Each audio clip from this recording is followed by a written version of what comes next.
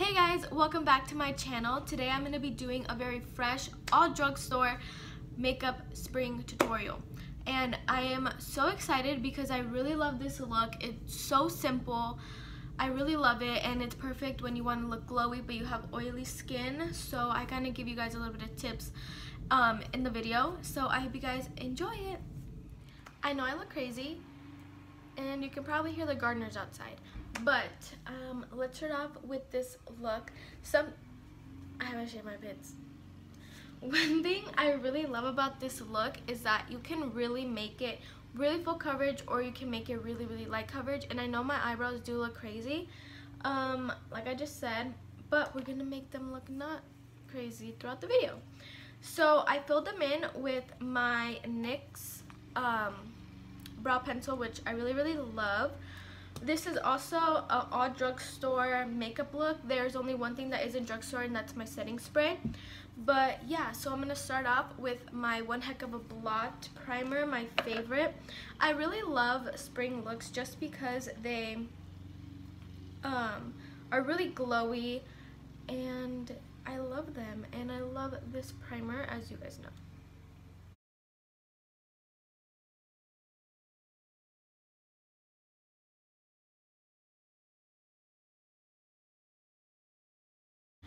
Since I do have really oily skin, it's really hard for me to use really glowy products. So what I do is I really focus on doing that in my skincare routine. And when I know I want to go for a glowy look, I will do my skincare routine like 30 minutes before I'm going to do my makeup, which you should always do that so you can see better results, so not everything is slipping and sliding and everything had its time to set.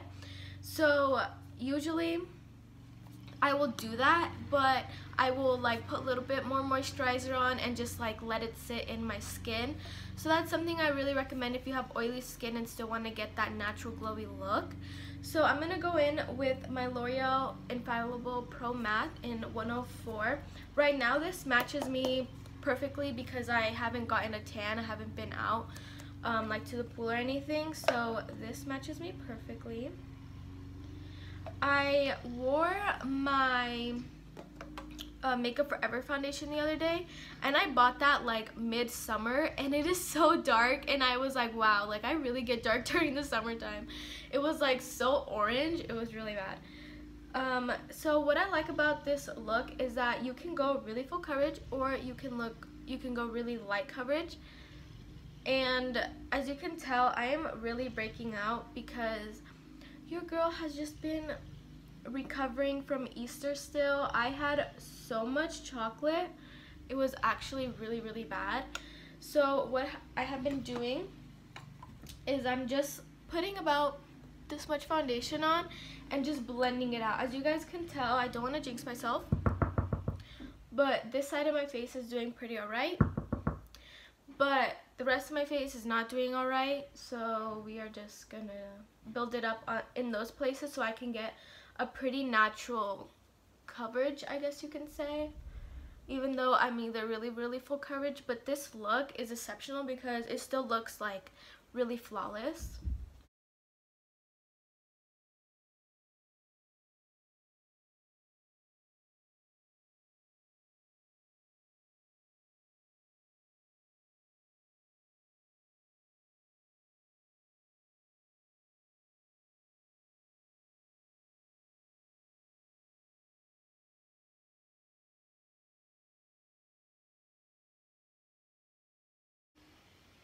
Now I'm just going to go in with some more foundation where I need it, because I don't want these 3 big mountains on my face having all the attention.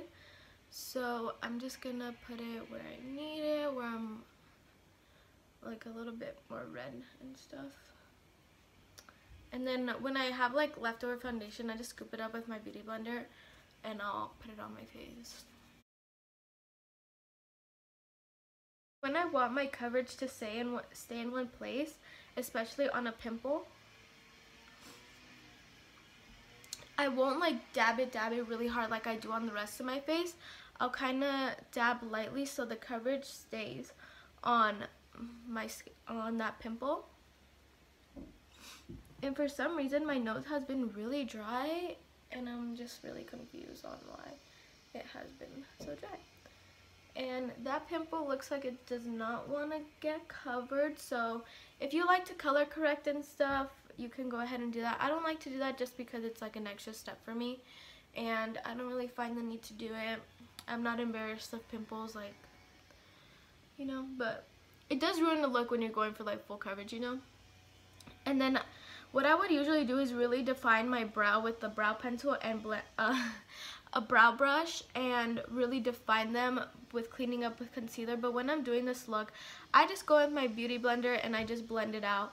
I've been using this eye cream I really don't like, so stay tuned to my favorites videos because I'm gonna have some non-favorites in there, and I know I never do that, but you know, they've just been playing me and I just don't understand why. So now I'm gonna go in with my LA Girl Pro Conceal, and if you guys do know, this is not my favorite concealer just because it creases so much on me, and I don't understand why, because my Tarte Shape Tape is so full coverage and that one barely creases on me, and this one is way thinner, and I just don't get it why it is so creasy, and I just don't get it. So I would normally put some on my forehead, but you know, I don't want to highlight that area.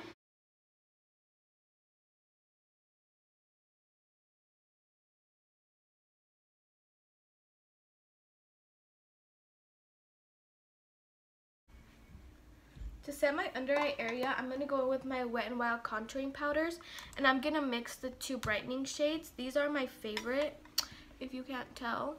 They are bomb.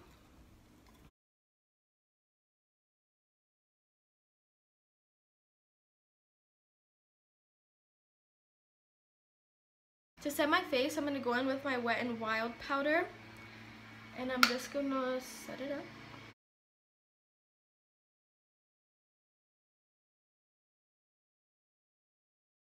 Add more coverage to my face and all that. This powder is a little orange, so I don't really go ham with it, but with this foundation it also like evens it out because it's pretty light and kind of pink, not super pink, but it is pretty pink, and it just evens it all out. For bronzer, I'm going to go in with my Neutrogena Healthy Skin in 30 Sunkissed. And you can go ham with the bronzer because we're not going to contour today. We're not going to contour, so this is going to be like the main focus. So we're just going to...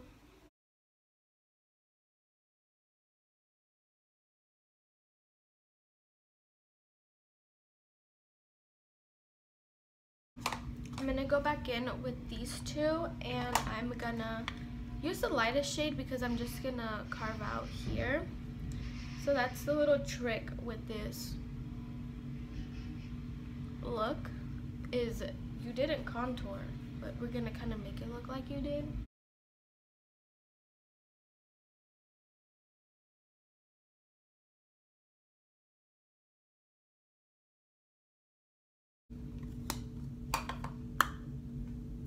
While I let that kind of sit, I'm going to go in with my e.l.f. eyebrow gel, and I'm going to just set the brows. I'm going to go in with just my e.l.f. brush that I always use to wipe off my bake, and I'm just going to wipe off the bake. And be careful because your eyebrows are still drying.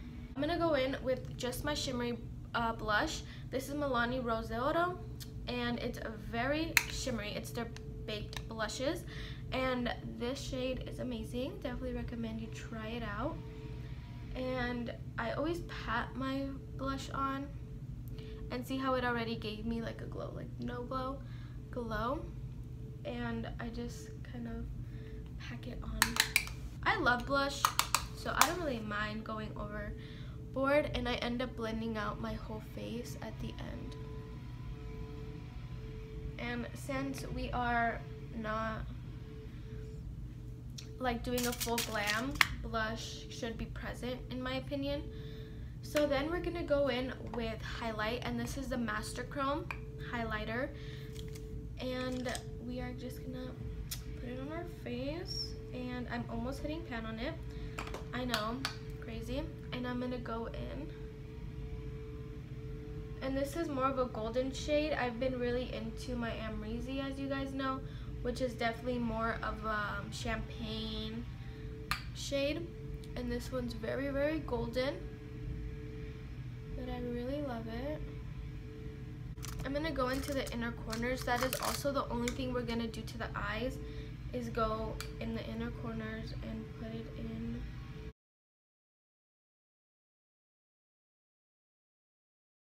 And a little bit on my brow bone.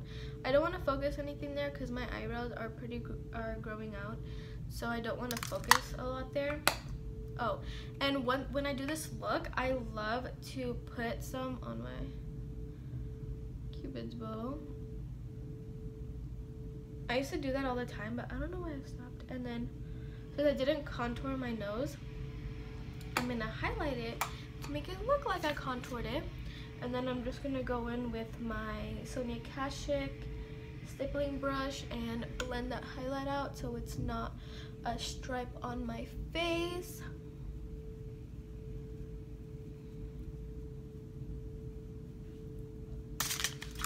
Like I said, the only thing that is not drugstore is my setting spray, and this is the Urban Decay Slick. I just tried out a couple products this month, and I can't wait for my favorites because I really want to talk about them.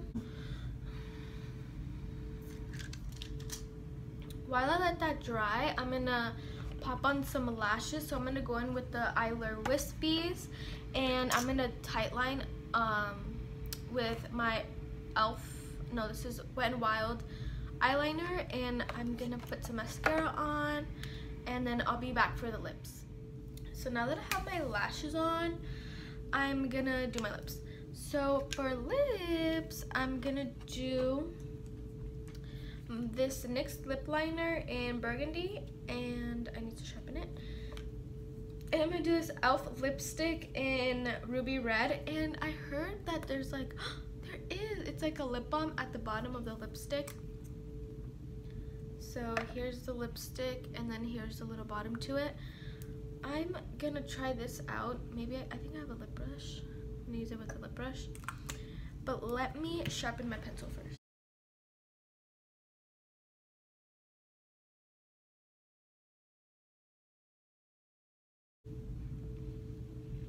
I'm always scared to overline my lips when I'm using such a dark shade, so you can really tell how uneven my lips are, and it does bother me, but I would rather just have it look like that than mess up my lips. So then I'm gonna go in with the little lip balm at the bottom, and I'm gonna go in with the lip brush. This isn't a lip brush, but this is the only brush that's clean right now because I really need to clean my brushes. That's why I haven't done eyeshadow makeup tutorial, because I'm waiting to clean them. So I'm gonna put the lip balm on. Wow. The lip balm is so pigmented.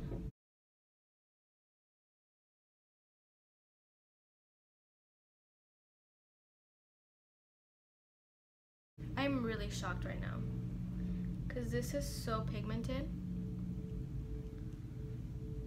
Like, this is supposed to be the lip balm. I honestly thought this was gonna be sheer.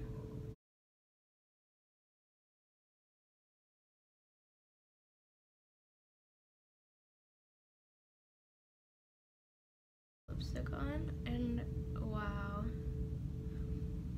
this is so creamy. I love this.